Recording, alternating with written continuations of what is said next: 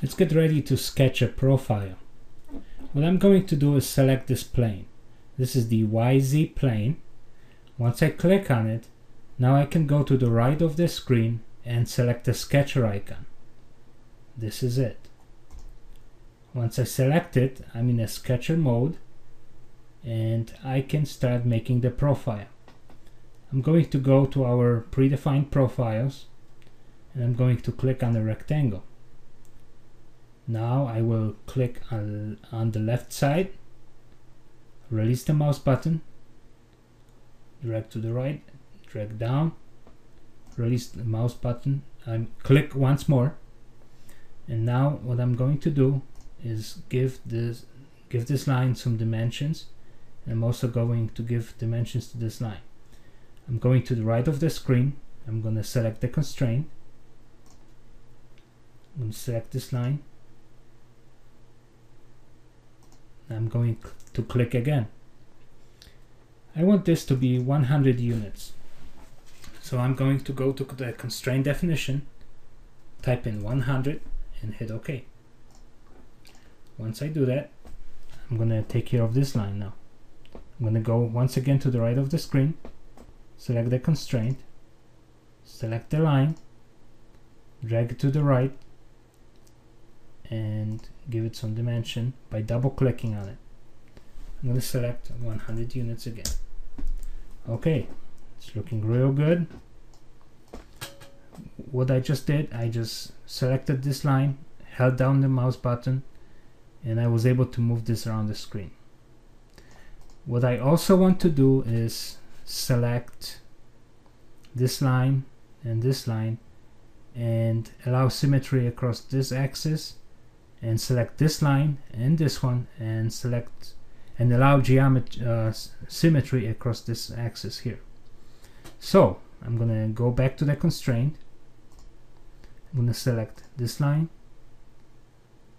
I'm gonna right click and I'm gonna select allow symmetry line, and I'm gonna select vertical axis. So now they are both equally spaced away from the vertical axis. I'm going to do it to these horizontal lines as well. I'm going to come right here, I'm going to select this, right click, allow symmetry line, and select the horizontal axis. Now my sketch is fully constrained, it's green, and green means it's fully constrained. We are making a tube that's made out of steel.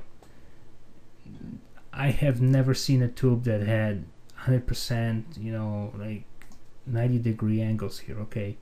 There's some kind of a fillet on it somewhere, sometime. Most of the time, actually. So I'm going to go under Operation in the left lower corner of my screen. I'm going to select corner. And I'm going to select either the first curve, then second curve or a common point. The common point is right here. So I'm going to click on it, I'm going to release the mouse button and drag a little bit down. Now I'm going to get a radius or a fillet. I'm going to select with the left mouse button. Now I got this question, do I want to proceed and, you know, convert the length of the first selected element into distance? Yes, definitely. Okay. See, now I got a little radius. Now 21.21 is way the heck up too much. I want to drag those dimensions off to the side, double click on them and make them about 5. And I'm gonna hit OK again. Alright, I got a nice radius. You can't see it right now, but I'm gonna go under visualization and turn off everything except for diagnostics. See, pretty good radius. Alright, I turn them back on. Now I'm going to go to another corner, create another radius and another radius and another radius. Okay, so I'm going to click on the comment point once again. I'm going to drag it to the inside. I'm going to select yes. Now I'm going to drag the dimensions to the outside. The only reason why I'm doing it is just so it looks nicer. I'm going to double click on those dimensions and select 5, and I'm going to hit OK. And I got a nice fillet. Okay, what I'm going to do, I'm going to go to create another one. I'm going to select the comment point. I'm going to drag it to the inside. I'm going to drag the dimensions to the outside. Double click on it, select 5, and hit OK again. One more to go. The last one will be done differently. I'm going to select the fillet, select the first line, the second line, and drag this little bit to the inside. And I'm going to click. Boom.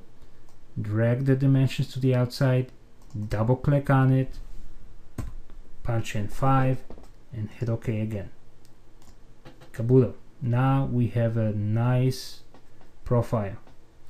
What I'm going to do now is exit the sketcher, and now we can start playing with this.